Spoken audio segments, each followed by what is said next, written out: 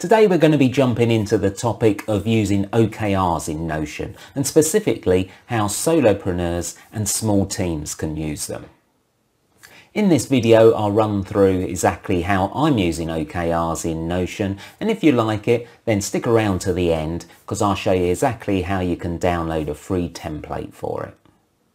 As you probably already know, OKRs are a highly effective goal setting framework that are used by big companies such as Google, but they're not just for large corporations. In more recent years, small businesses and solopreneurs have started using them because they're very simple to implement and they really can help you reach your targets.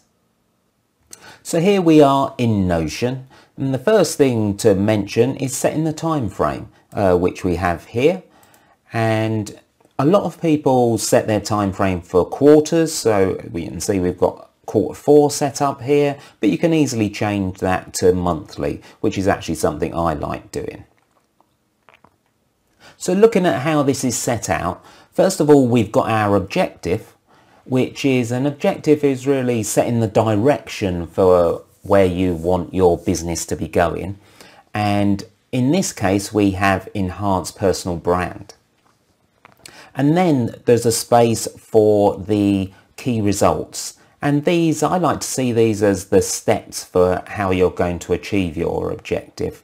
And the important thing is that they're measurable. So in this case, we've got 3 key results here. If you want to add more, then it's just a simple case of clicking on the new button and you can have additional key results added.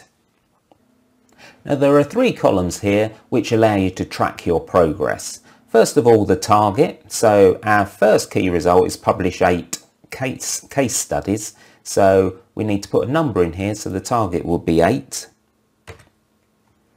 Initial is where your starting point is, so you're going to be starting on 0, so you don't need to fill that one in. And then current is where you're up to. So say you're looking at this a month in and you've written 3 case studies, you could put 3 in there, and then it automatically updates in this progress bar here, and it says that you're 38% towards your target. So doing the same for our second key result, which is booking 2 speaking engagements, we'll put 2 in here. Again, we don't need to put an initial figure in, and then let's say you've actually booked 2, you'll see that our progress goes to 100%. Now our third key result is slightly different because it's increasing our LinkedIn connections by 30%. And where we need to get to is 650 connections, so let's just write that in. But we're actually starting already at 500.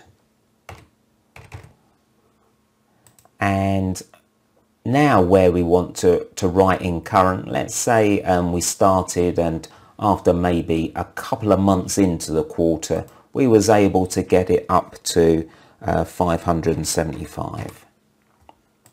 And there we can see that we're halfway to meeting our target. Now this progress tracking is quite useful if you're doing weekly reviews, so you can see actually how you're progressing towards your goals. The final column on here is a person, so if you're in a small team, you can allocate the work to a specific person. Most people like to have multiple OKRs for each time period, 3 to 5 being a good number. So if you want to create a new one, just come to this button, add new OKR, click on that, and then you'll have a new database open, and all you have to do is edit the objective name, and then there's a space here to add all your key results. I've made this as simple as possible so that you can keep all of your OKRs on one page and you don't have to worry about having multiple databases that then need to be linked together. It's really a simple system. I hope you found that video on using OKRs in Notion useful. If you'd like a copy of this Notion template, then click on the link in the description, and once you have it up, click on the duplicate button, and then that will save a copy of the template to your Notion account.